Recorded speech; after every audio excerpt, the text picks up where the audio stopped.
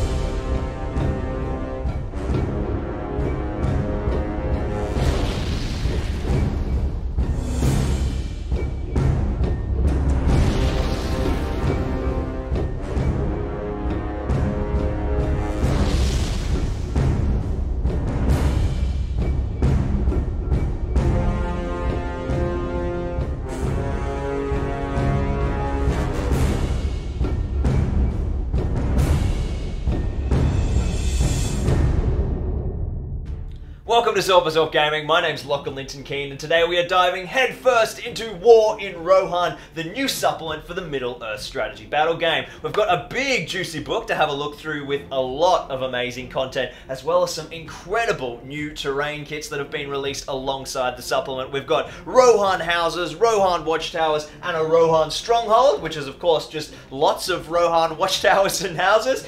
So it's going to be absolutely awesome. The new kits are amazing. For all of you who are watching must know by now, I mean you should if you're watching this video, I am a huge Rohan boy. I love me some horse lords, and all of the conflicts that have taken place in Rohan and throughout Rohan's early history, and of course during the War of the Ring, are some of my favourite conflicts and events probably in all of Middle-earth. I absolutely love Rohan, so I am absolutely super excited. The new supplement looks absolutely amazing. It's kind of very in the vein of Gondor at War. We've got an amazing narrative campaign, a whole bunch of legendary legions, and lots of new profiles and kind of formats for existing armies. There's even a battle company in this book, which is just so cool, and these terrain kits are absolutely stunning. But before we dive into the big book, let's check these out and have a bit of a look, because they are phenomenal. Now, as you can see, there are three kits here. We've got a Rohan house, a Rohan watchtower and palisades kit, and then the stronghold. Now, I guess the first thing to kind of commend Games Workshop on is this box right here. This is a big limited release bundle, which I think is already sold out in the UK. Hopefully, if, you know, seeming as it's sold quite well, it might come back in the future, as we've seen, you know, just at Warhammer Fest? No, Throne of Skulls, just this weekend. We got some announcement that some the card profile cards are coming back because they sold so well, so maybe this might come back. At the moment it is sold out in a lot of territories, but it is a big bundle. I think in here we get 6 Rohan houses and 2 Rohan watchtowers, which are these guys over here, and you save, I think, about 25 to 30% on the price of buying them individually, depending on the currency that you're working in, which is just amazing. You know, kind of in the past, there's been the whole, like, you know, one-click bundles that don't actually give you any discounts with Games Workshop, but this is an awesome direction, and I'm just super amped. So, yeah, I'm mind blown to have this sent to me by Games Workshop. It is hugely amazing. Thank you so much to everyone at Warhammer Community and the team for sending all of this loot out to me. We're going to be doing some amazing videos on all this terrain in the coming weeks, but that's enough about the stronghold. Let's have a look at the actual components, which are our 2 kits that make up the bulk of the new terrain range. So first up, we're going to go for a juicy Rohan house. This is an awesome kit. I am so excited to get building with these. Let's have a look at what we get inside. Now, with all of these new terrain kits, they are a single sprue that is often repeated. In the house, we get 2 sets of the same sprue, and in the watchtower, you get, I think, 4. Basically, you get all your components across the 2 sprues, and obviously you get a bit of repetition. So you can see here, we've got 1 roof panel, we've got half the wall panels we need, half the door, half of the kind of crests and all that sort of thing. And so, you know, when you combine them together, you get enough to make 1 house. Now, it does come with some instructions, which is quite handy because it's a little daunting looking at all of the plastic, and it shows you the way that the walls fit together, it shows you the way that the kind of roofing components work together, and gives you a general outlay on the main sort of way that the kit is intended to be built. But let me tell you, that is not all, ladies and gentlemen. These kits are ridiculous. The way that the walls are designed, the way that the timber structures, you've got these kind of wall panels and then interlocking beams and things. You can just keep keep clicking stuff together and building bigger structures, longer roofs, more walls, extra levels. We saw in the Warhammer community article that came out earlier this week what you can do by building a whole bunch of kits to make kind of like a big mead hall. It sort of looks a bit like Metacell, so there is some amazing flexibility. You can position the kind of little adjunct extra anterior building components like on different sides. You can make multiple of them or not have them at all. Move roof components up to the top of the building, so there is a lot of flexibility to really kit out a fantastic looking Rohan village. Now, it's not just buildings. We've got roofs, we've got walls, we've got doors, but there's also a bit of kind of village life. You get a barrel on each sprue, so I think that's 2 barrels, and then you get a whole bunch of really nice fences, which are really lovely and really well designed. And I guess that's kind of a big point to touch on. All of these kits are so movie authentic. You guys know I've built 2 massive Edoras boards myself. I'm very familiar with the exact architecture. I have quite a good relationship with the person who spent a lot of time designing these actual sets when they were being made in the late 90s, and I've picked his brain a lot about the particular architectural details on the buildings, so I'm very, very familiar with the way that these buildings should look, and these are so spot on, it's ridiculous. There's lots of gorgeous iconography, all of the kind of horse crests on the heads, which are optional, so not every building looks the same. You don't have to have horse crests on every building. So if you're not even a Middle-earth person and you just want these buildings for nice Dark Age kind of Beowulf style buildings, these are perfect. I'm particularly fond of the gorgeous little sun crest, which we know, and there's a lot of ways you can use these kits to really replicate, particularly the inner city, which is what a lot of these are based off, which is the actual structures that were built on Mount Sunday, the filming location, and then all of the kind of outer city was all VFX. But a really big shout out to the design team. I can't remember who it was who did these. Rob did tell me. I'll chuck his name up on the screen. These kits are amazing, dude, and I'm aware of kind of how painful it was for you to find the time to make them and get them done for the Middle-earth team. So a big shout out to you because they are stunning. Well done, dude. Great design, great like sprue design from a materials engineering point of view. You've used the space really well, crammed a lot in, and yeah, the flexibility that these kits give us as gamers is amazing. So thank you, and obviously thank you to the Middle-earth team and Rob in particular for making this happen. So awesome work. The other thing to touch on before we kind of leap off is that all of the walls are double-sided. So you can have interiors for your buildings. There's little doors which you could, splice open with a scalpel. Yeah, you could go absolutely crazy with these. So I'm gonna stop because I could talk about these for an hour, but they are amazing. Now, just before we touch on to the next kit, actually no, let's jump to the next kit. We've got the Palisades. Now, I sort of thought these things are a little bit pricey. Are you getting really a lot of bang for your buck? And then Keith, one of the other guys in the Middle-earth team, kind of gave us a little bit of tidbits the other day on just how much is in these boxes, and it's insane. Let's have a look. So, straight away, we've got 4 sprues, and you'll notice that there's only 1 watchtower, so kind of, the big primary horse beam is spread 1 on each sprue, so that gives you the tower. But look at these walls. They're massive, and you get 4 of them. Basically, once you kind of build it all together and you put the gate in, you're essentially getting probably just shy of 4 feet long of palisade walls. That is awesome. There's 2. That's 2 sprues. So, 1, 2, that's a lot of walls. That's going to be, you can wall off a whole board, you can make a kind of square, smaller fort. If you get a couple of these kits, you can really make something pretty big. Obviously, they're designed to be these long sections, but I don't see why you couldn't grab a scalpel, slice them, turn them, give them a bit more blend and character. You'd have to get a bit clever with how you modify the flooring and such, but there's definitely some really exciting stuff that you can do here. I know that the gates have got some pretty cool details as well. You can kind of put them on hinges so that they'll swing. They've got like a little locking bar that drops in behind them. They're absolutely fantastic, and of course you get some wonderful instructions with these as well, which is important because these sprues are kind of overwhelming. There's a lot of really nice detailed small bits. We've got ladders, we've got a big bell for mustering the ROHHIRIM. Cut to bell ringing.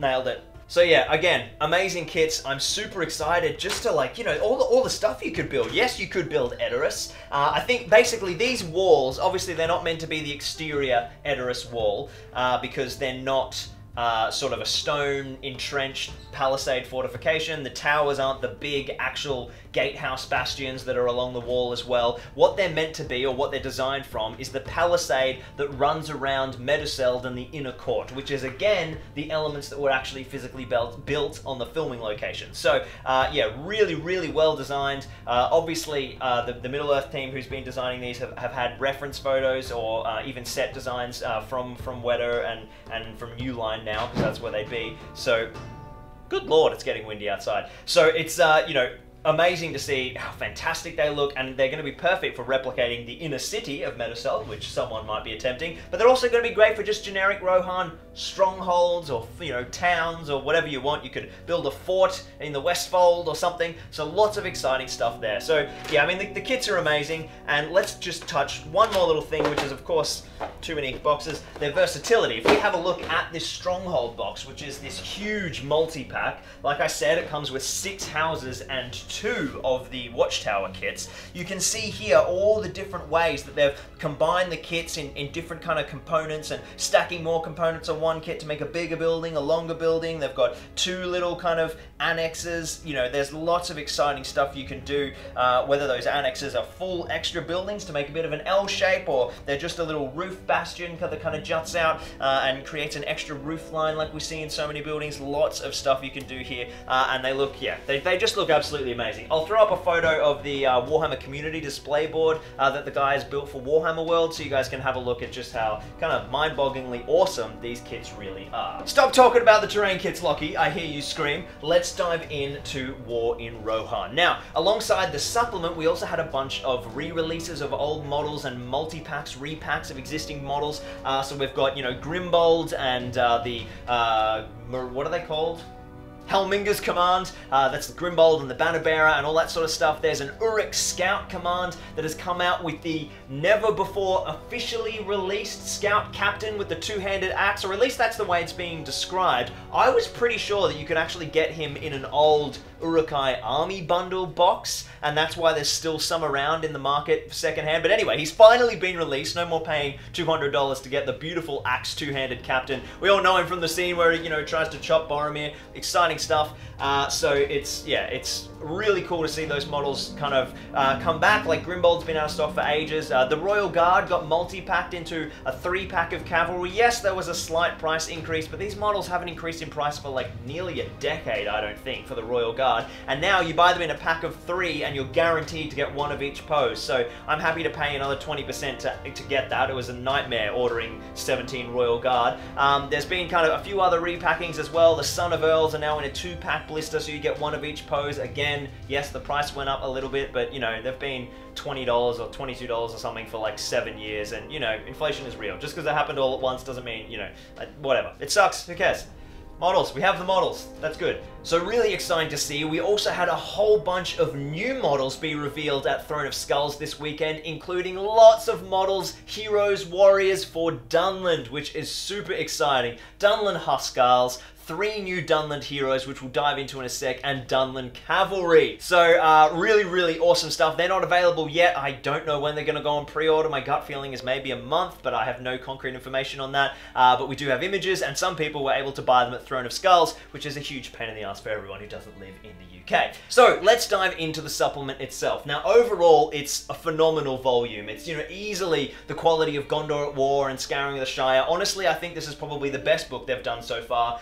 It's just got so much in it, and yeah, there's really great content in here. There are a few things that I'm kind of that just sort of bother me a bit. There's a few missed opportunities, I think, and there's a couple of little kind of quirks that irritate me, but on the whole, I'm really happy with the book. So let's dive in and see what we have. Now obviously, you know, we've jumped to our table of contents. We can see the main bulk is our scenarios, our campaign, then we've got a whole bunch of armies and legendary legions and profiles and things. So just exact same format as Gondor at War and the previous supplement. Now, of course, it opens with quite a nice little passage on the history of Rohan. Being a Rohan boy, I do like to see this, including the Tale of Years, which is quite nicely transcribed from Appendix I think, from Return of the King, which talks about, you know, the different kings of the Mark and the evolution of Rohan in a timeline, which is really nice to kind of ground players who aren't super familiar with that stuff. And then we dive straight into the narrative campaign. Now, this campaign is pretty amazing. Just like Gondor at War, it's a linked campaign with heaps of bonuses, and this is all about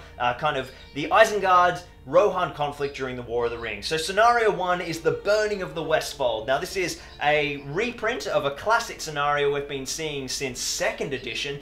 We've got, you know, a Dunlending force with our new profiles and our new models trying to set fire to Rohan buildings. There's a few really nice little special rules like torching the buildings and putting the fires out. Nothing we haven't seen before, but it's nice to see a really nice comprehensive version of this scenario, and I think it looks really nice and balanced as well, and it's a great opportunity to get out some of these kits. So loving that. Our second scenario, and this is kind of my biggest gripe with the book, is the Fords of Isen. Scenario 2 and 3 are the first battle of Fords of Isen and the second battle of Fords of Isen.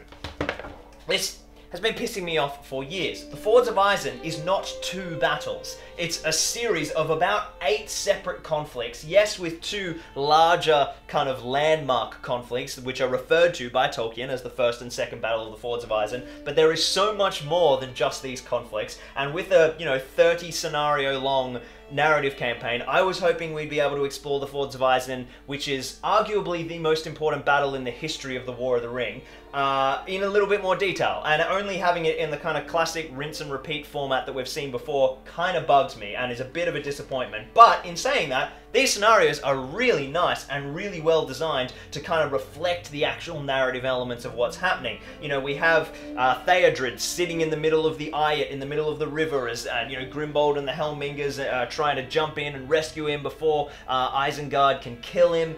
So, you know, obviously Jay's done some great research here. I just think it's a shame that he didn't kind of convey more of the peripheral events. There's so much detail in Unfinished Tales about the exact kind of really broken down sequence by sequence of the exact kind of nature of the conflict. You know, like we don't see anything about the forts on the other side of the River Isen. We don't see anything about Elfhelm doing his kind of awesome flanking maneuvers or anything. So it's a shame because there was definitely more potential here, but that's okay. Lachie will just write the bloody scenarios himself and we'll do an awesome campaign. But these scenarios are really solid, and obviously, you know, they're tailored to all of the new profiles that we've got access to with the Dunlending models, but they're really nicely sized. We've got like a good level of participants here, which is really cool. So a couple of quite meaty battles, which is pretty nice, pretty early in the campaign. And of course, you know, the Fords of Isen, it's going to be a gorgeous board to play on. You're going to have some real fun there with the river and stuff. So, you know, I do love it. I just wish they'd have done more because the Fords of Isen is like my favorite battle ever. So,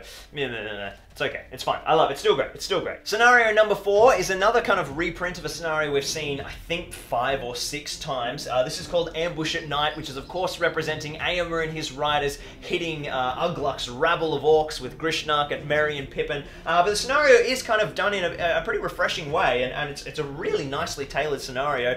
We've got lots of special rules here. You know, Grishnark is trying to, like, get the hobbits, and Merry and Pippin are, you know, doing their thing, trying to sneak away. And we've also got, you know, the riders kind of coming from either sides around this clustered orc camp. So there's lots of juicy stuff in here. And again, we've got, you know, a reasonable kind of showing of orcs and Rohirrim, including one of our new orc profiles, Snarga, who we'll be having a look at in a sec. So even though we've seen this kind of scenario before quite a few times, I still think it's, you know, it's actually a really nice inclusion, because obviously it needs to be there to, you know, keep the flow of the narrative, which is, you know, this is a linked campaign, but it's a really tight scenario as well. Overall, the quality of the scenario writing in the book is awesome. Now, for something entirely new, we have Grishnark's End. This is a really cool mini scenario. We've got Treebeard, we've got Grishnark, we've got Merry and Pippin, and they're kind of duking it out in the middle of Fangorn, and obviously Treebeard's trying to squash the orc invader, and the hobbits are probably just trying to keep themselves alive. There's a couple of really cool special rules. You can like throw stones, they can climb Treebeard, they can wake Treebeard, and there's some really interesting game mechanics here. What this scenario does, if you guys remember the kind of card system that we saw in Gondor at War, you can actually see a little bit of it here on the next scenario, where where we had a deck of cards play in as well to add extra game mechanics. So Jay's once again lent into that mechanic, and it looks like it's kind of like building a bit of a mini game kind of feel, but this one complements existing SBG rules, which is really cool, really cool. Traditionally, we've only seen these mini games be a completely standalone sort of game system with the cards, but this one kind of blends some of the SBG rules with the card system as well. So really cool, looks like it's a lot of fun, and something kind of a bit smaller, which complements the big scenarios we've had so far. Now, complementing that small scenario, we've got another one called the White Wizard. This is a really interesting scenario idea that's all about Gandalf trying to struggle with Saruman for Theoden's mind in the Hall of the Master. So essentially the way it works is you have Saruman and Gandalf on kind of either end of the board on a stack of cards, and Theoden is kind of in this kind of tug of war between the two of them, and by playing these different cards and having different effects, you're trying to coax Theoden to join your side, and when you get Theoden and Gandalf or Theoden and Saruman in the same place, you are victorious because you have convinced Theoden to join your side. So a really interesting mechanic, and something that again is a nice kind of contrast to break up the big chunks of scenario play so far. Then we have the final scenario of kind of phase 1, which is the Warg attack. Of course, another fantastic conflict. This scenario we have seen before, like a lot of these, but it's done pretty cool in a pretty new way. We've got a nice tight group of Rohan forces, stacked full of heroes: Theoden, Legolas, Gimli, who starts on his horse as a passenger, so we can use those wonderful, wonderful models from the old battle games in Middle-earth. We've got a captain, and then Harmer, 6 riders of Rohan, and Strider as well. So not a whole lot of warriors, it's pretty hero-centric. And then we have Shaku with 18 wargs. We've also got some really cool special rules to help kind of flesh out the narrative of the scenario. Evil automatically wins first turn, and heroes can't call any heroics. And we've got evil cavalry getting +1 to their fight value in a turn in which they charge, which is huge because we've only got riders of Rohan, which are fight 3 or 4 near Theoden, and the warg riders are only fight 3 as well, so that helps give them a little bit of a buff. And one of my favorite things is that Harmer is also included in this scenario and starts prone in the center of the board with only a single point of might. So you've got that kind of chance to relive that moment where Harmer gets his head bitten off by a warg. Maybe we can try and save him this time. So some really cool stuff there. So up next, we enter kind of the second phase of the supplement, which is all about Helm's Deep. Now, we've seen this kind of structure before. I think back to the old Two Towers journey book, where we have a series of small scenarios focusing on targeted events of Helm's Deep, and then a massive scenario to cover the whole battle. We also saw this format in Gondor at War with the Pelennor Fields, where we had little chunks happening and then a massive 3,500 point battle report, and it's exactly the same here. Let's have a look at how many Helm's Deep scenarios there are. There are Raise the Ladders, Walls of Helm's Deep, Plant the Charges, Deeping Wall is Breached, oh, I skipped a whole bunch, Retreat to the Hornburg, The Causeway, Fall Back to the Keep, Ride Out, Aomer's Return, and then the Battle of Helm's Deep. 1, 2, 3, 4, 5, 6, 7, 8, 9. 9 small scenarios and 1 massive one to cover Helm's Deep in pretty much as much detail as I think we could have. I'm not going to go through all of them. Essentially, you get the idea that the different scenarios are focusing on the little microcosms within the whole scale of the battle. We have Raise the Ladders, which is all about that early phase where the ladders are going up on the Deeping Wall. There's no explosive charges. There's just berserkers being flung up onto the wall, and the elves and the Rohirrim kind of holding out as long as they can. In fact, I think it might be purely elves. It is. It's true to the movie. It's just elves and our 3 hunters up on the wall with a whole bunch of Uruks. And then we have the Walls of Helm's Deep, which is stepping through the story a little bit more. The battlements are starting to be overrun, and the elves and the defenders have to hold out as long as they can. And then we have Plant the Charges. So this is our 3rd Deeping Wall scenario. And this is where we bring in our bombs, we try and blow a big hole in the wall and breach our way through. So a lot of kind of really interesting flavor, focusing really on the individual moments. Then we've got the Deeping Wall is Breached, our 4th Deeping Wall is scenario. I'm sure you guys can imagine what this scenario is all about. We've got, you know, the elves doing their stupid suicidal charge down into the pikes, and lots of a really exciting combat, and it kind of starts to shape up the battle here. The one thing I really like about this is if you go to the effort of building a big Helm's Deep board, you're getting so much awesome playable experience, so definitely worth it. And of course, all of these scenarios, you know, on really interesting sized boards. We've got a couple on 4x4s, one on a 1x2, one on a 2x2, so you know, you can really build some cool little small narrative boards that aren't too massive, you don't have to build a whole fortress, and you can still play some of these really cool scenarios. Then we have Retreat to the Hornburg, which is another Deeping Wall scenario where the Deeping Wall has been lost and overrun, and our defenders have to bail back. We've got a lot less numbers now: Aragorn, Legolas, Gimli, Haldir, and 12 warriors of Rohan and 12 Galadrim. And then we've got a whole bunch of Uruks, 4 captains, 20 warriors, 10 and 10, and then 8 berserkers. But of course, they're just coming back on all the time, right? Once they die, they just keep coming back on the board edge, which is absolutely savage. Numbers beyond count. So you got to get out of there, and you got to get out of there fast. And then, well, as all my terrain falls over, we are finally away from the Deeping Wall. We have the Causeway, which is a really cool scenario. Aragorn and Gimli back to back, fighting off for the waves of Uruk-hai, trying to get to the door and smash it down. So a really kind of awesome themey scenario. I wonder if they do the jump. Do they do the jump? No, I think they stand there already at the beginning. They've already done the toss me moment, yeah, it's a really cool scenario. This is on a 1x1. Very, very easy for everyone to do at home. Super, super easy stuff. Up next, we're moving into the keep. Fall back to the keep. This is where the keep itself has been pretty overrun, and the evil guys are starting to really swamp in. They're trying to kind of pull back from the Causeway and get themselves inside the keep. So we've kind of missed that whole major siege of the keep. We've just had the Causeway and then falling back to the keep itself. Once again, the Uruks are just an unending wave. We've got some cool little special rules to represent the theme. Theoden and Gamling won't leave the board edge until Aragorn or Legolas has got back from the gate, because they're a bit deeper and they're trying to hold the orcs to let their friends get back. So some really cool stuff here. This is on a 2x2 board again. Super easy for you guys to build at home. And then we have, you know, the big famous moment: ride out and meet them head on. And we've got Aragorn, Legolas, Theoden, Gamling, and 4 Royal Guard charging down the Causeway to ride out and hack apart some Uruks. Now, we've only got 3 Uruk captains and 20 Uruk-hai in this scenario, so a bit of a smaller scale kind of conflict, clustering around the base of the Causeway, trying to stop them from, you know, doing their thing. So again, a very achievable scenario that captures kind of a microcosm of that movie, and that kind of big sort of, the moment with the horn blowing, spine-tingling stuff. And then we have, at first light on the 5th day, look to the east. I think I got that right. Eomer's return. Gandalf and Eomer rock up to come and kick some Uruk butt. Now, this is a cool one. We've got Eomer and Erkenbrand, which is a cool inclusion. We've got Gandalf, 24 riders of Rohan, and then 3 Uruk-hai captains and 30 warriors. So this is going to be pretty savage. There's a whole lot of juicy kind of special rules to reflect the charge and the big bright flare that Gandalf sets off, called Look to the Sun, which is a rule that might come up a little bit later on. Cough, Legendary Legion. We'll have a look at that later in the game. And then basically the good player is just trying to kill 75% of the Uruks, so a big hack and slash on a 2x4 board, so you can build yourselves a cool ravine coming all the way down. Now, 9 scenarios for Helm's Deep so far, and now it's time for number 10. This is a big one.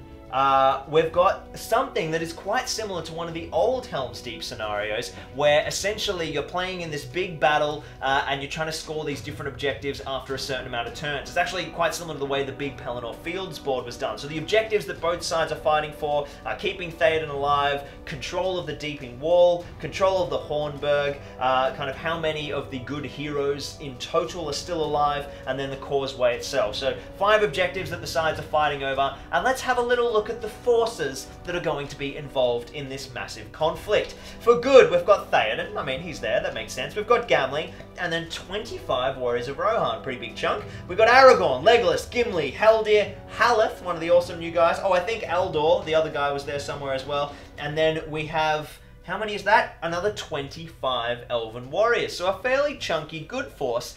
But surely there must be a large, overwhelming Uruk force to fight them. Let's have a look. Oh, we're not even done with the good. Now we have the relief force. We have Eomer, we have Erkenbrand, we have Gandalf, and 24 Riders of Rohan. The same components from the scenarios we saw earlier. And now the Legions of Isengard. 5 Uruk-hai captains, 1 Siege Ballista, 5 Demolition teams, 85 Uruk-hai warriors, 16 Uruk Berserkers, and then 10 Siege Ladders, a smattering of banners, pikes, blades, all the things. That is a huge horde of Uruk-hai. I'm going to be relying on everyone else's Uruk-hai for that scenario. I definitely don't have 85. So that is absolutely massive. There's a whole bunch of special rules. Obviously, AIM will arrive at some point. There's the ladders, you know, raising the ladders with the ballistas, knocking them down, blowing the walls open with the siege bombs. Lots of exciting stuff. That is going to, man, I'm so building a Helm's Deep board. This is going to be amazing. Now, we finally move out of Helm's Deep. The campaign is still going. It's not over. We have the defense of Edoras, and this might be one of my favorite scenarios in the whole book. Jay, this is awesome. Now, for those of you who aren't super familiar, while we were all kind of kicking ass over with Aragorn, Legolas, and Gimli in Helm's Deep, Elfhelm was sent to defend Edoras, where it was attacked by Dunlendings. So very good that Theoden had the foresight to protect the Golden Hall, and we've got a cool little siege here, which is going to be perfect for using our new Rohan terrain, which is probably why the scenario is in the book. And we've got Elfhelm, 2 captains of Rohan, 37 Rohan warriors, pretty big chunk there with some banners and things. And then we've got all the new Dunlending heroes and a big horde of Dunlending warriors. 12 warriors, 12 wild men, and 12 warg riders, which is super cool. It kind of reminds me of the old Two Towers video game, the level where Edoras got assaulted by orcs and stuff. Very, very cool. Super excited to play through that scenario. And then we've got how many in the main campaign? 1, 2, 3 scenarios in the campaign left. We've got Last March of the Ents, some big, juicy anti-Orthanc action, which shows off a few new profiles. For the Ents, we've got Treebeard, Pippin, Merry, Quickbeam, and Beachbones. Obviously, some new Ents have finally been released. We'll have a look at those when we get to the profile section. And we've got, yeah, a really cool board, Orthanc in the middle, and then, you know, they're trying to hack everything. They're trying to pull the dam and flood Isengard. Really, really cool themey scenario, which is on a 4x4, so you could really go to town and build a cool Isengard scenario if you wanted to. I remember some really nice guides from the Two Towers Journey book, which will be helpful for you there. Then we have the Uruk-hai Retreat. Now, this is an interesting little scenario. Now, I was fairly hopeful that we would see some Huorns, which are the kind of small crazy trees, as like a lower cost unit. Now, obviously, if Games Workshop were to do that, they'd have to make models for them, which they're not really that keen on doing, I imagine. There's a lot to focus on. So we haven't got any Huorn profiles. I can reveal that to you now. But in this scenario, we kind of get the feel of them. We've got 3 Ents as the forces for good, and then a bunch of Uruks as 20 warriors and 2 captains. But then there's some really cool special rules about anytime Uruks come within trees, they take like strength 3 hits, because that's like meant to represent the Huorns. So we get a little bit of flavor of them here, which is really exciting. Now, the final scenario in the main kind of chunk of scenarios, because we're still not done with narrative action, is something way out of left field. The Paths of the Druiden. So this is all about when Theoden and the kind of Eored and all of the army of Rohan are riding down to Minas Tirith, and they get advised by Garn Burigan and the Woses warriors that there is a huge horde of Easterlings who have entrenched themselves on the main road from Rohan down to Gondor. They've built big spiked fortifications, which is going to neuter the Rohan cavalry charge, and basically Rohan aren't going to make it to the Pelennor fields, because Sauron knew they were coming, right? He's not an idiot. And Garn Burigan and the Woses show them hidden paths through the valleys, which safely get them to Gondor and take Sauron totally by surprise. Now, the goal of this scenario is, of course, for us to navigate through the forest, get the Rohan forces off the board edge to try and get down to Gondor, and there's a smattering of evil orcs who are scouring and patrolling these forests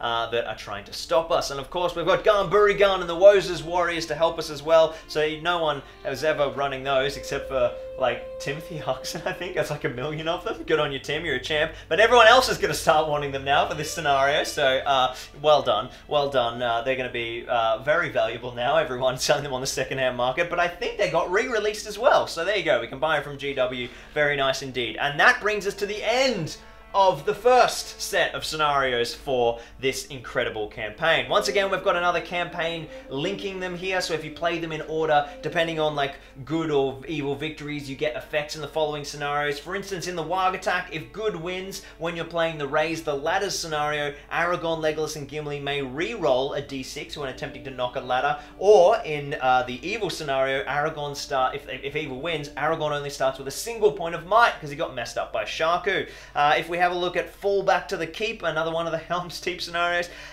In the Ride Out scenario, if Good has won, once per game, Theoden may declare a heroic combat without spending might, because he's managed to sort of get into the keep without getting all messed up. Whereas if Evil have won the Fall Back to the Keep scenario during Ride Out once per game, the Evil player may choose to automatically gain priority instead of rolling for it. Very useful when trying to neuter the Ride Out charging cavalry. So lots of kind of cool links that give little buffs, really exciting stuff. Now that's the end of the scenarios for now, and we're jumping into armies, and this is a hugely exciting part of the book. Let's have a look. Up first we have Rohan. Do they need any more profiles? Apparently they do. We've got a couple. We have 2 profiles, Eldor and Harleth. Now these are the profiles that were reviewed experimentally and have been released already, those models. I don't have them yet, they're coming. And they're really cool. Essentially they're built around characters from Helm's Deep. We've got Eldar, the old archer who accidentally fires the arrow. He's hitting on 5, so he's garbage, but he rerolls hits and wounds, which is pretty awesome. And he always shoots first. Even before everybody. Even before Heroic shoots, I think.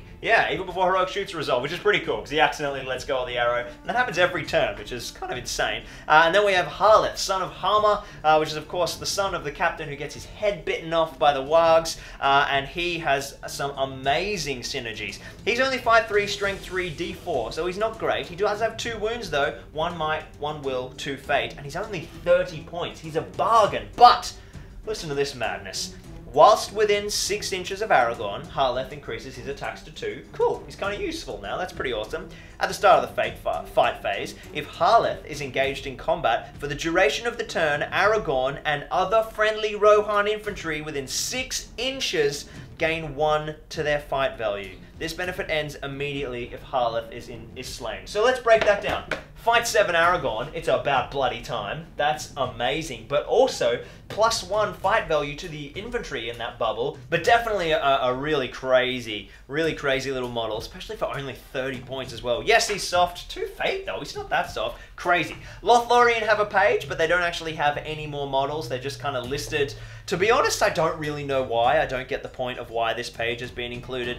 Maybe just to kind of advertise the army a little bit in case players have picked this book up and want to know a bit more about Lothlorien, but nothing extra for them there. And then we're diving into Fangorn. This details the army, you know, the army bonus that we all know from the army book, but of course we have 2 new Ent profiles. We have Beachbone and Quickbeam. Now they're kind of nicely tooled to be a little bit different from Treebeard and give you some different options for your Ent army. They've both got access to the Bludgeon special rule, or special brutal power attack that all the Treebeards and Ents have, but they've got some different stats. We've got Fight 7 on one, Fight 8 on the other. They've both got a lot of might, wounds, strength, defense. They're pretty insane, but they have some kind of extra juice, particularly for Beachbone. He has deep-rooted hatred. Now, for those of you who know the story, Beachbone is kind of very scarred and messed up over some pretty savage stuff that happened to his, you know, little area in Fangorn Forest. He got absolutely cut down and trashed, so he's pretty savage.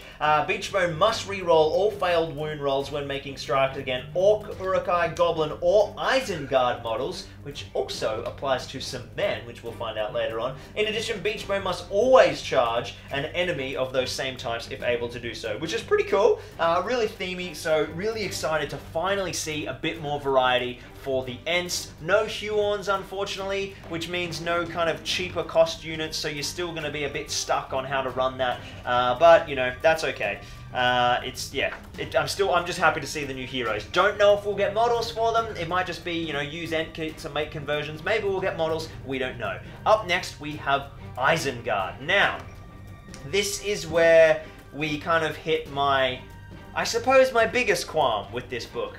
Obviously, you know, apart from the Fords of Isen thing, that's not really a big deal. This is a big deal, and it's kind of a hugely missed opportunity. Let's have a look at the positives first. We have a new profile called Snaga, which is another Orc captain.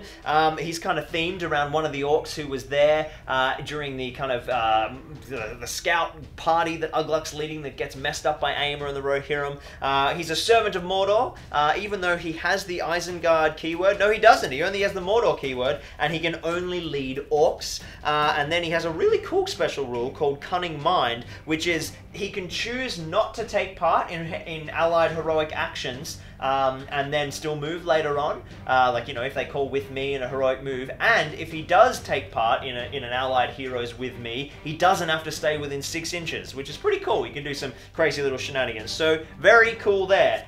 And that's it. No more named Isengard heroes. Huge mistake. Huge mistake. I love Isengard. It's an awesome list. It's a fantastic faction, but they have a problem that they don't have a big hitting hero. There's always, you know, too much burden is put on Lurtz. He's a great hero, but also all of the named heroes are scout heroes. So there's no kind of big juicy named captain themed around the Helm's Deep forces. There's no kind of big juicy character. I was really hoping for either that captain on the rock to get a profile, we might see him later on, which we'll have a look in a sec, or to have a berserker hero who's really tanky, has some really big flash damage to represent the berserker that killed Haldir. The Isengard list has a problem. It's got, you know, amazing troops, amazing mid-level heroes, and lots of them, but no big guys. It struggles to deal with Gil-galad and Glorfindel. You've got to try and use You've got to try and use Saruman to kind of leverage control and kind of use all of your mid-range heroes and really great troops to kind of counter these big heroes. But sometimes Glorfindel and Elrond and all the, you know, Saurons and Gil-galads, they just mess up your day, and you don't have a big hero of dealing with them. Even a big hero to deal with them. Even Aragorn is a problem for Isengard a lot of the time. So even Aragorn, you know, Aragorn's amazing, but I'm really disappointed that Isengard didn't get another named hero, so that if you wanted to take named heroes, you didn't only have Uruk-hai Scout heroes as your options.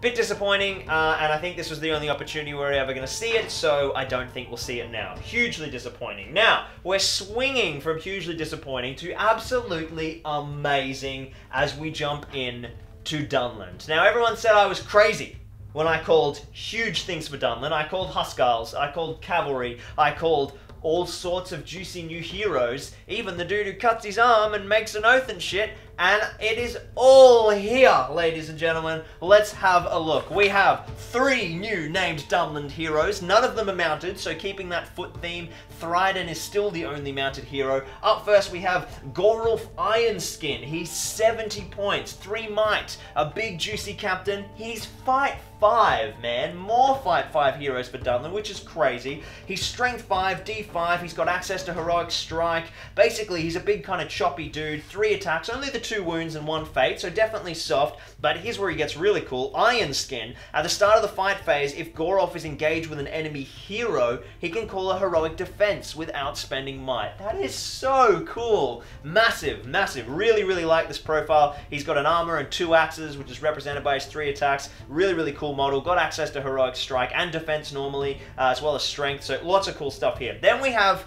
the next one, Frida Tallspear. Now, again, her model's been released. Her model was at Throne of Skulls and will be released soon, so we know these guys are all getting models. Now, she's cool. I think she's actually a bit too cool. She's Fight 5, which is ridiculous. She shouldn't be. She's Strength 4, Defense 6, 2 attacks, 2 wounds, and she's 3 might as well. So again, 2 wounds, 1 fate, a little bit soft. She's got heroic defense though, she's got heroic strength, but listen to this, and I'm so happy this rule is here. I knew they'd give it to somebody. We've got cavalry models do not gain extra attack and knock to the ground when fighting against her, or in fights in which she is supporting, because she has a spear, which is awesome. And she also has an ability called Go for the Horse. Frida Tallspear, and friendly Dunlanding models within 3 inches of her may reroll wounds against mounts during the fight phase. She's like a hugely anti-Rohan, anti-horse hero. I love the theme. And then the third one is so cool. I'm so glad it's happened. The Wildman Oathmaker. I said we needed another Wildman profile, that kind of spy kind of character. We've got the oath-making, hand-cutting character, and he's just basically a little captain. He's got 3 might, really kind of soft, Fight 4, Strength 4, D4. Strength 4 is pretty good, but definitely that D4, and it's all about the special rules with the Wildman Oathmaker. We will die for Saruman! All wild men of Dunland included in the same army as the Oathmaker gain the Isengard keyword for the duration of the battle. That is huge. That means the wild men will be affected by the Isengard bonus, which allows them to not start rolling courage tests until 33% of the models are remaining rather than less than 50 when they're broken. Massive. And then we have Blood Oath. Friendly men of Dunland within 6 inches of this lad are fearless. Awesome. Such cool synergies. I love it. Now, let's jump into the troops. We've got 2 new profiles to look at troop-wise. Dunlending Horsemen. The Horsemen are pretty trash, to be honest. They're 12 points, which is great because they're cheap, but they're just like, you know, they're 3, they're strength, fight 3, strength 4, defense 5, 1 attack. They're not that great. They do have a special rule that means they re-roll 1s when wounding against other horses, which is kind of cool, but it's the fact that their profile isn't amazing. It doesn't matter because the fact that Dunland now have access to cavalry makes them really valuable. So definitely a great profile there. And then the final thing that we have is the Dunlending Huskarl, which, as I predicted, is just like a nice kind of elite fighting troop, the kind of more upper cadre of the Dunlending warriors. They've got fight 3, but when they're supporting within 3 inches of a friendly Dunlending hero, any hero, they gain +1 fight. So it'll give you some fight 4 in the Dunlending horde. Otherwise, they're pretty much warriors, the normal warriors, but they also have bodyguard. So very much the Dunlending Royal Guard kind of vibe. Now that's the end of the Dunlending forces, but we also have a secret one that has surprised us. We have Creebane. Creebane of Dunland. They're the, you know, the birds, the ravens, Saruman's spies, and they are fight 2, strength 2, defense 3, 2 attacks, 4 wounds. It's pretty cool, only 20 points. They've got fly, so 12-inch move, leaping all over the place because they're birds. And they, enemy models within 12 inches of 1 or more Creebane cannot use the Stalk Unseen special rule. Very cool indeed. So, that brings us to the end of the Dunland section. Or does it? There's a new Dunland Battle Company! Dunland has been updated because, of course, there are so many new units, which is super cool. And man, I might actually run Dunland now in Season 2 of Battle Companies. I love the faction, but the whole bloody Battle Company was so awful.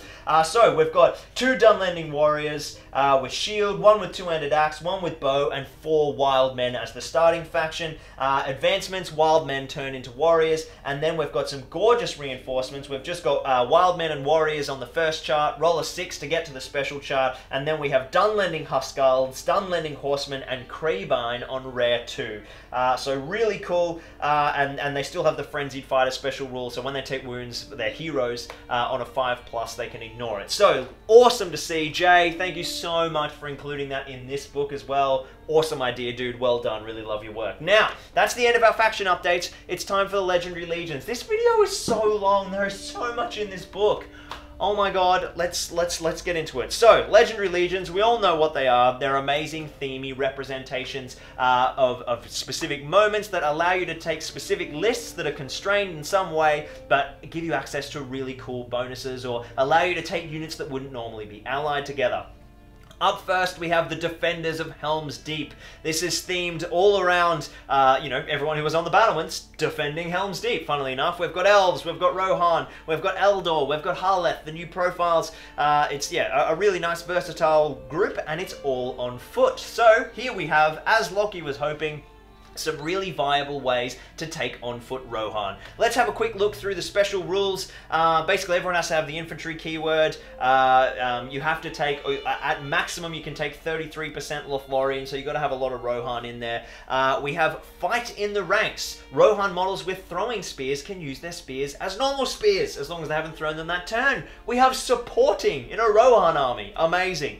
Give them a volley. Models in this Legendary Legion that have a bow increase their range from 24 inches to 30 inches, provided they haven't moved that turn. Maxing out the shooting, of course, representing the superior bow fire from that elevated position on the walls. And then the final special rule is fall back to the keep. If this force is broken, then warrior models add 1 to their courage value. Additionally, if this force is broken, friendly warrior models may re-roll failed courage tests if they are within 6 inches of Theoden. Really cool. Theoden's rallying the troops, trying to save them all and you know, make them fall back to the keep. So very cool indeed. Now, There was one particular Legendary Legion that I was not going to be happy if it was not included, and that is a Fords of Eisen. I mean, basically all my like, you know, thing, it's all about Fords of Eisen for me, apparently.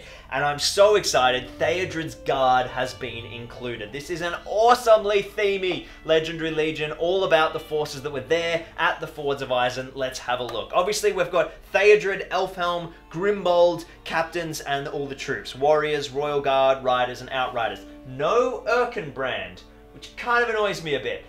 In my kind of proposed Legendary Legion, I had that you could take Theodred or Erkenbrand, because obviously they weren't there at the same time. But Erkenbrand did make it to the Fords. He just didn't hang about for very long, gathered some troops and fell back. But he was there in the conclusion of the second battle of the Fords. But I understand that they've just decided to focus on the main bulk, so that's okay. You have to include Theodred, obviously. Everyone in the Force gets Sworn Protector Theodred, which essentially grants them the Bodyguard special rules specifically to that hero.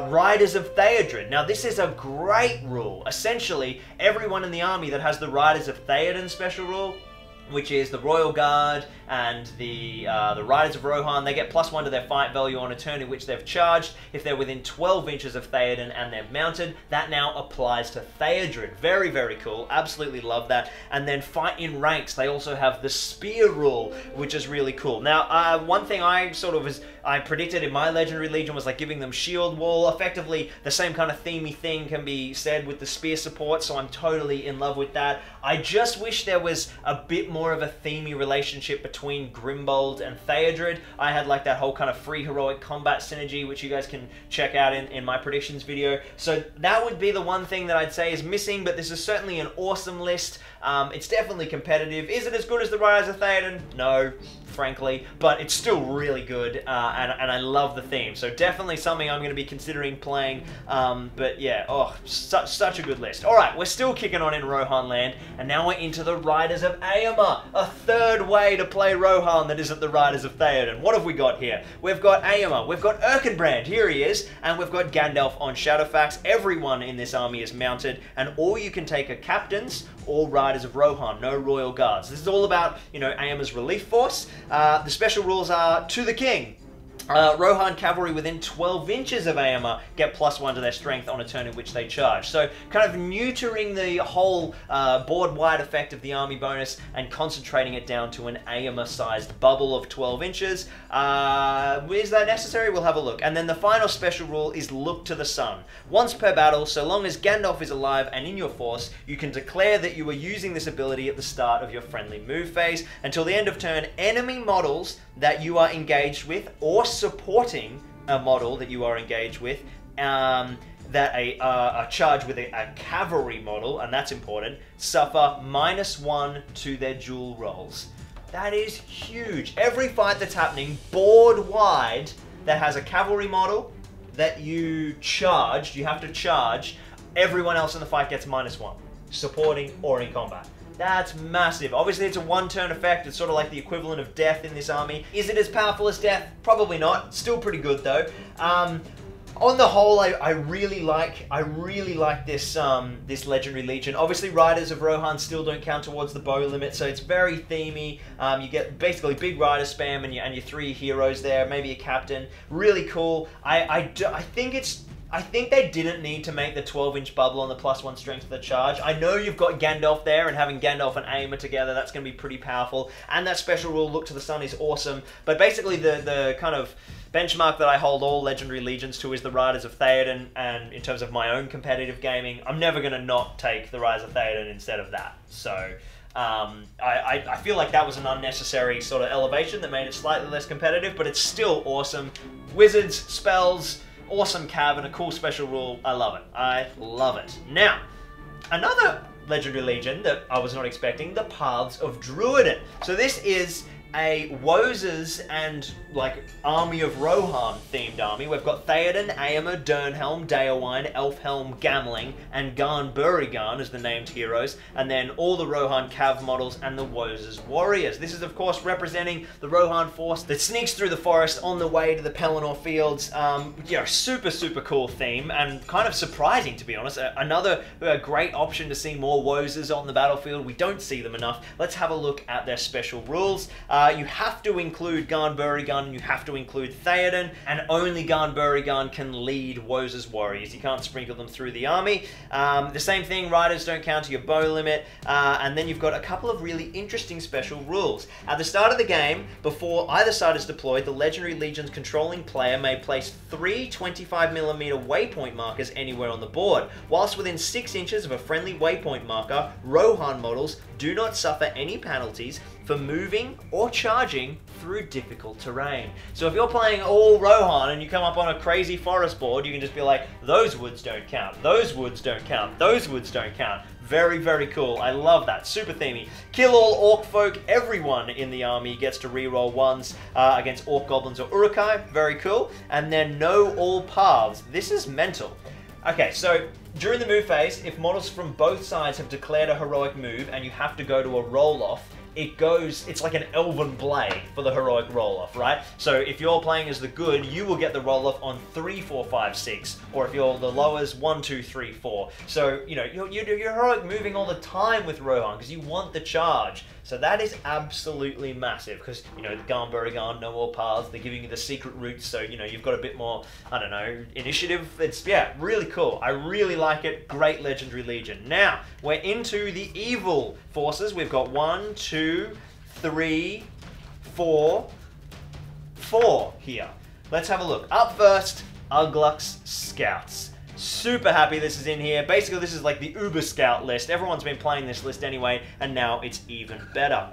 Only Orc heroes can lead Orc warriors. Only Urukai heroes can lead Urukai warriors, of course. The Uruks we have are Ugluk, Mahor, and a captain. And then we've got Grishnak and Snaga and a captain from the Orcs. We've got Orc warriors, obviously Urukai scouts, and you can also take an Urukai drummer, which is very cool. We've got 3 special rules here. The pace has quickened. If your army includes Mahor, then Urukai scouts in your force may be upgraded to Marauders rather than just the ones in Mahor's warband. So the Marauders is now army-wide. Ding, ding, ding. However, it doesn't cost anything. It's free. So you get to, you know, go up to 8 inches. Additionally, Ugluk, Urukai scout captains, and Urukai drummers increase their move to 8 inches. So your entire Urukai force is moving 8 inches for free. Amazing. Then we have Make Haste to Isengard. Everyone gains Woodland Creature. Oh my god.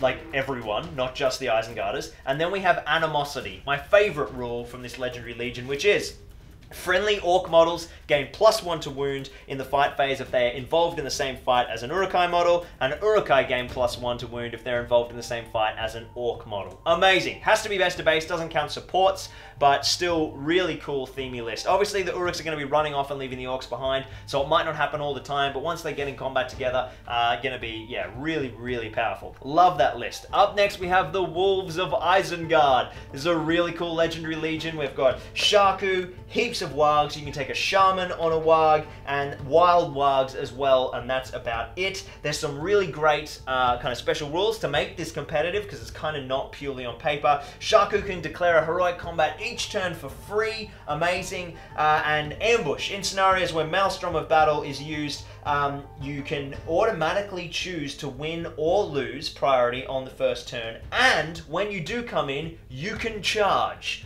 unlike normal, which is absolutely insane.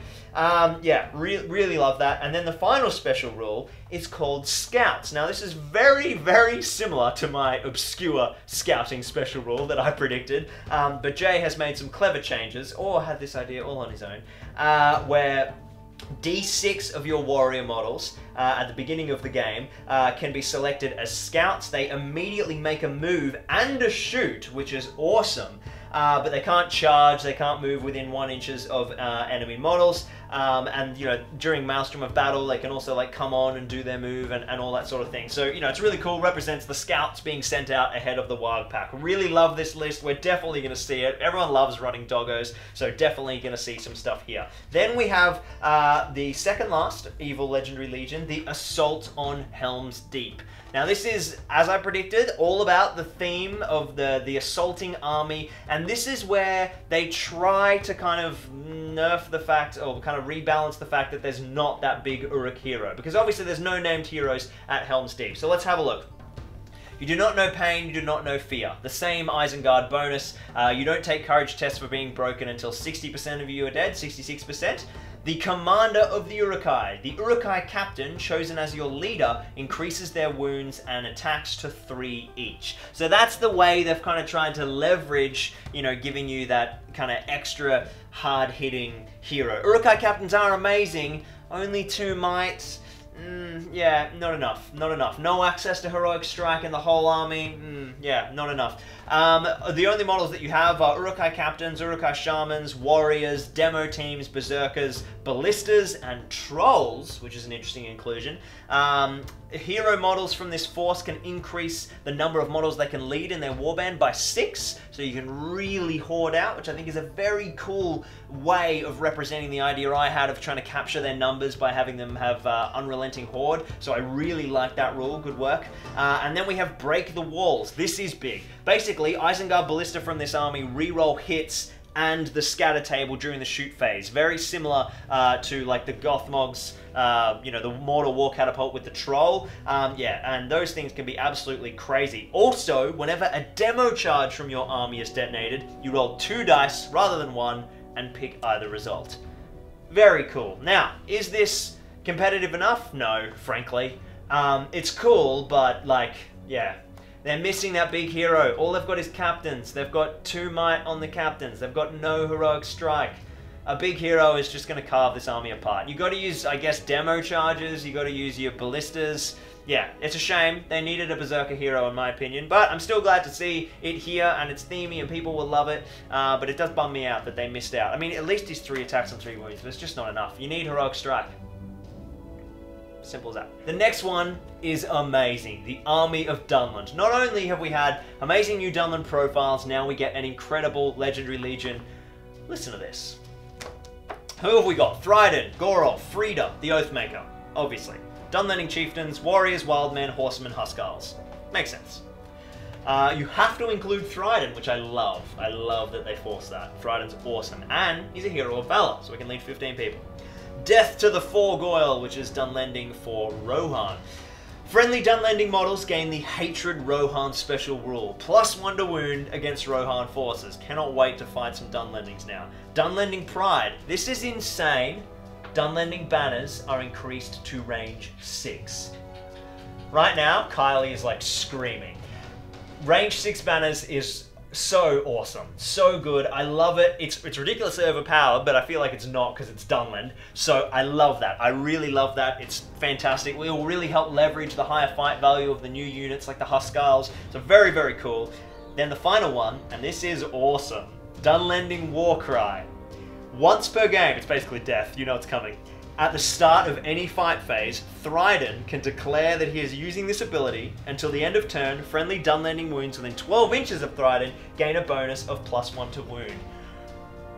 We have to play a Dunland right as a Theoden matchup. Imagine like Theoden calls death, Thryden calls Dunlending Warcry. That means against Rohan models, they're getting +2 to wound. I'm getting 3 heroic combats. Oh man, this army's awesome. We're going to see like 1 billion Dunland armies now. Super, super, super happy. Alright, so that's the end of the Legendary Legions for now. And now we're into sieges. We've got some extra siege rules, which is really funny because just the other day we were playing a game and we were trying to like work out how to break through a door, and we couldn't find like the old table that listed the defense values and batter points or now wounds, and now it is back in the War in Rohan supplement. We have rules for sieges. So we've got, you know, attacking gates and doors, we've got defender equipment and attackers equipment, extra equipment that you can take for points for use in siege matches. We have rallying points, which allow you to get +1 courage within 6 inches of them. There's barricades that you can buy and put down. There are spiked barricades, which is when you're fighting over them and the attacker hits the barricade instead of hitting you in combat. They take a strength 3 hit, which is super cool. There's rocks, there's boiling oil that you can pour on people to give people awful or boiling burns and deal some damage. The attackers have some equipment as well. Obviously, siege towers, siege ladders, and battering rams. Really cool stuff. Now, when are we going to play these scenarios? In the new siege scenarios, of course. We have the Grand Siege and Defend the Village. 2 kind of siegey formats, all about, you know, basically, look, to be honest, these are really matched play scenarios. They're not listed as such, but they could work perfectly. You could run a tournament all about sieges where armies build attackers and defenders armies. And I know this has been a huge kind of passion of Rob Alderman's for a long time. He loves siege games, and he's never been kind of thrilled with how sieges aren't seen enough and aren't kind of like a bigger part of the hobby. So well done, Rob. You got your baby in the book, and it's awesome, and I'm super stoked. These scenarios will look really cool. We've got, you know, like the kind of big fortifications versus kind of defended village kind of vibe, which is really, really cool. Obviously, you don't have to include these in tournaments. They're completely optional, but if TOs want to deck themselves out with sieging equipment, you could run a really cool siege event in these as well. Now, speaking of buildings and Rohan stuff, we've obviously seen all of these, but we've got some detailed kind of terrain guides talking about getting them built, getting them painted, you know, showing all the kind of little extra details. So there's a really nice painting guide in here as well, and then a bit of a showcase on some different building designs that you can do, which is really helpful because it helps sort of broaden your mind. So I'd recommend to anyone before they dive in and touch these kits to have a flick through here, as well as looking at the Warhammer community article and the future articles that are going to be coming out with more details. And then we have the big juicy Rohan settlement that I showed you guys earlier, which is of course from the Warhammer community post from the Warhammer World building team. So it's a really nice diorama to get you super excited and motivated there, with some lovely shots there. Nice big color stuff. Now we have one of the biggest moments in the book. Well, there's been a billion big ones, but here we have the appendix. Now, if you guys remember the Shire appendix, that's where we got a new big hero. We had, what's his name? Golfimble? Golfimble. Well, how do I not remember Golfimble's name? I love Golfimble. And here we have a new profile for Rohan. Helm Hammerhand. Now, this is huge. The profile's awesome, but it is drastically overcosted. And there's a reason for that, which we'll find out in a few more pages. Ledger of Legion. So, Helm Hammerhand, he's 165 points. That's big. That's expensive. Let's see what he does. Fight 5, big disappointment. Why is he Fight 5? The Rohan heroes being Fight 5 forever. Nah, kills me. Strength 5, awesome. D7, 3 might, 3 will, 1 fate, 3 wounds. So, a little soft with the lack of fate, but D7's great. We love D7. Helm Hammerhand. This is a Warhorn, or the Horn of Hammerhand. This is a Warhorn. Additionally, in a turn in which Helm charges into combat, he causes terror. Terror on the charge every turn. Amazing. He's got a two-handed sword and the horn, and he is burly. Incredible. Friendly Rohan warriors within 6 inches get +1 to their fight value. So that's Fight 5 Royal Guard, whether they're on foot or mounted. Amazing. And then we have the Hammerhand. Listen to this shit. A Helm Hammerhand may choose to fight with his fists instead of his sword, in which case he may use the Bash special strike. Additionally, he never counts as unarmed. For those of you who know the story of Helm, he used to strangle Dunlendings with his bare hands, pretty much for fun. He must be taken, or he may be taken as part of a Rohan army list, but if you contain Helm and any other named heroes, you've got, you know, impossible alliances. Basically, don't take Helm and Theoden, is the gist. Otherwise, you're jumping into Red Alliance land. He's got access to some great heroic actions: Strike, Strength, Defense, Challenge, and Resolve, which is very interesting. Courage 6, which is pretty meaty as well. He's a pretty brave dude, and he can also take a horse. The other thing that's really interesting, there's no photo, so I guess we're not getting a model. But wait, there he is right there. Wait, no, not that page. Hang on. We'll get to it. There's definitely a model. There's definitely a model.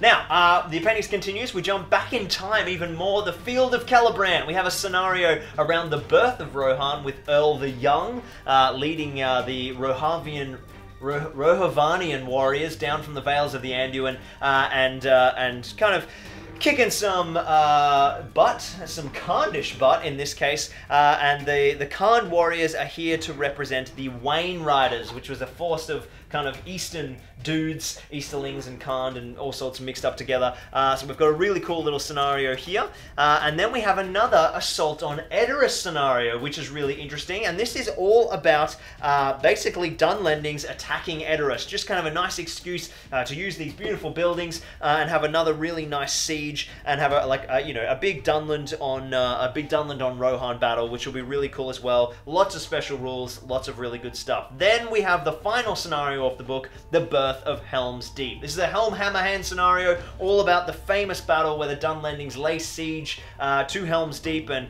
the defenders were like struck down by famine, and Helm was basically holding the fortress single-handedly and sneaking out at night and murdering the Dunlendings in their beds. Lots of really scary stuff. He's a scary dude. So yeah, lots of juicy special rules. And then we have the final page of the book, Helm's Guard. And this is where Helm truly becomes fairly costed. So, this is a legendary legion. You can take Helm Hammerhand, captains, the King Huntsman, which is important, warriors, riders, royal guard, and outriders. Now, the force has to include Helm's Hammerhand, and let's have a listen to these special rules. Defend the Soothberg. Friendly Rohan infantry models armed with throwing spears may use them as standard spears. We have another foot infantry viable Rohan force here. And then the final rule is the King of Rohan. Helm Hammerhand gains the Mighty Hero special rule. Additionally, Helm Hammerhand may declare a heroic combat each turn without spending might. So, Mighty Hero is the same rule that Earl the Young has, which gives him, every time he spends a point of might on a 4+, that might is not expended. On top of that, he's also getting a free heroic combat each turn. That makes him worth 165 points. That is awesome. The only thing I'm disappointed about in this list, in this Legion, is that there's no Sons of Earl. I think it really could have been a good opportunity to cram them in so that we could see a little bit more use. Also, there's no Legendary Legion for Earl the Young. He's only seen in a scenario, which basically means we will never see Earl the Young in match play. And I was really hoping we get a Legendary Legion that sort of facilitated him, but I didn't see the Helm Hammerhand one coming. Well, not really. So I'm pretty stoked on that. But basically, I've got like 15 Sons of Earl that I was really hoping I'd find a way to use, and that's not going to happen now. Especially as there's only 6 needed for the scenario. But amazing to see that Legendary Legion there, and what an incredible supplement. I'm so happy. Yes, the Fords of Eisen isn't as big as I want, whatever, I'll write my own scenarios. Yes, Isengard got screwed again. But overall, the book is amazing. The campaign is fantastic. The narrative scenarios are incredibly well written. I think that's where Jay really shines. He's really showing his chops, writing all these great scenarios, drawing on historical scenarios as well, but also bringing up some amazing new stuff, new special rules, new mechanics. The Legendary Legions are insane, dude. They're so great. Well done. You know, as a kind of mechanic, and they've continued to be fantastic in War and Rohan. Yeah, I'm so happy for Dunland. I'm so happy for us. Look at all this terrain. A pretty good haul, I'd say. So let's talk about what's coming out in the future. Obviously, the Dunlending models need to go onto public release. But the other big thing we haven't talked about is Aomer. We really don't have to keep using that awful Aomer model, do we? I imagine that the Knight of the Palinor is going to be re-released or go on made to order, or down the track we are still going to get a plastic Aomer sculpt. It hasn't been announced yet, but it might still happen. We'll have to wait and see. You know, we had Dernhelm kind of come out of nowhere 3 months or 2 months after Gondor at War. Obviously, she did have a profile, so that was kind of the thing. Will we get models for the Ents? I don't think so, but we might. Probably not, though. I think you should just use the normal Ent models and convert them up. What else have we got? Yeah, all the Dunland heroes. We've seen the new models come out for the Rohan, 2 new Rohan profiles, Eldor. Oh, of course, Helm Hammerhand. Right, so there's absolutely photos of the Helm Hammerhand model in here. You can see the foot version, you can see the mounted version. It's not a conversion, it's a model. It's Forge World. You can tell by the way that the horse armor is sculpted. It's identical to Elf Helms, but it's definitely not the same army. Oh, here we go. So in the Helm's Guard Legendary Legion, you can quite clearly see this awesome model. The horse is in a great pose, helm's got an awesome beard, it's custom armor, it's absolutely 100% a model, and I would bet my house that I don't own, because I'm renting, that it's going to be released. So, yeah, definitely I reckon there'll be a Hammerhand model. But yeah, overall, amazing supplement. What did you guys think? What are you most excited about? Do you like the Legendary Legions? Do you wish Isengard got a bigger named hero? Are you excited to see these terrain kits in action? Let me know what you think. You know, fire away in the comments, any kind of discussion. I'll jump on in and have a chat and let you guys know my thoughts. Obviously, yes, we are heralding the beginning of so much War in Rohan content, and this isn't going to be like Gondor at War, where we get 7 scenarios in. We will finish that, but we have this like so planned. We're so ready. All the models are painted, ready to go. Jacques from Rogers Paintworks has been getting them all ready for us. It's going to be absolutely amazing. They're all sitting over there and they look so good. Obviously, all this terrain is here. We're going to crack on with that really quickly and start diving into the scenarios. We're going to have some Helm's Deep stuff coming out soon. It's going to be awesome. But not just that, we're going to do, you know, terrain tutorials, painting tutorials for all the new movies. It's basically all the new movies, all the new models. It's basically going to be War in Rohan City here on Zorpazorp for quite some time. Very exciting stuff. If that isn't your cup of tea, I don't know why it wouldn't be. Don't stress, I got a whole lot of really cool content backed up as well. We've got some battle companies to finish off. We've got a big final match as well as a few more extra matches. There's lots of really great games that I filmed down in Melbourne with a few extra secret collaborators who I can't wait to reveal. A couple of awesome Hobbit-themed battle reports, actually, with some Gundabad and some dwarves. Those of you who know which Melburnian might like Gundabad are probably knowing who I'm talking about. We've got some, yeah, really great content coming out, but War in Rohan is so exciting. Now, thank you so much for watching. I'm going to jump upstairs and edit this video as fast as I can so I can get this guy all out to you before you guys pick up your stuff on Saturday. So hopefully you're seeing this, you know, Thursday morning or Wednesday night. We'll see how late I stay up tonight to get it done. But yeah, again, a big thank you to the guys at Games Workshop for sending this stuff all out to me early so that I can get it reviewed and start getting it all made for you guys and doing some tutorials so I can have those videos ready for when you guys get your own kits. Yeah, I'm really keen to do maybe like a tutorial on the buildings using some airbrushing as well as some traditional techniques. Yeah, some really cool stuff, and we really want to show the versatility of these kits off and give you some really nice guides on how to build them in different ways. So, amazing work. Yeah, this is, what an amazing time to be playing our hobby, hey? This is absolutely next level, and there's even some gossip about the next supplement, or the next big supplement on the horizon, but we might save that for a future predictions video. The rumor mills are turning. All my little squirrels, all my little birds are bringing me the secrets, and there is some pretty exciting stuff happening down in the underworlds. Yeah. Ooh, I want to talk about it, but I'm not allowed to. Not yet. So, thank you so much for watching. Make sure you hit the comments up. Subscribe if you're new around here. If you haven't checked out our Patreon, now is an amazing time to do so. Oh, yes, let's talk about the live stream. So, before I go, the Middle-earth Battle Games of Middle-earth live stream is about to kick off. I reckon I'm going to get it ready for next Monday. I've got all the equipment here. I'm almost finished building the live stream studio. I'll do an announcement video to give you guys the details.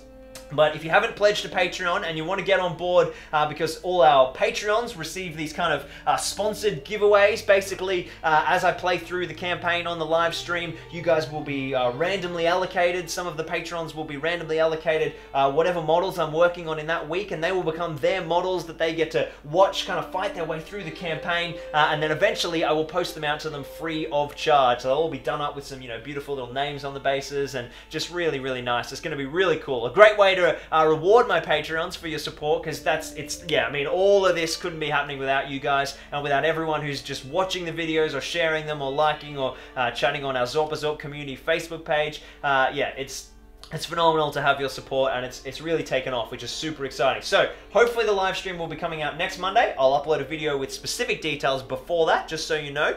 This War in Rohan stuff might set me back a week, but I'm definitely going to get the first one up in December before Christmas, because, yeah, all the gear is, oh, it's so exciting. I can't wait to do the live stream. You guys are going to be blown away, I reckon. It's going to be so much fun. So, yes, subscribe if you're new around here. Check out our Patreon if you want to support the channel, and thank you so much for watching. This is probably the longest outro ever. I will see you guys very soon, right here on Zorpazorp Gaming. Cheers.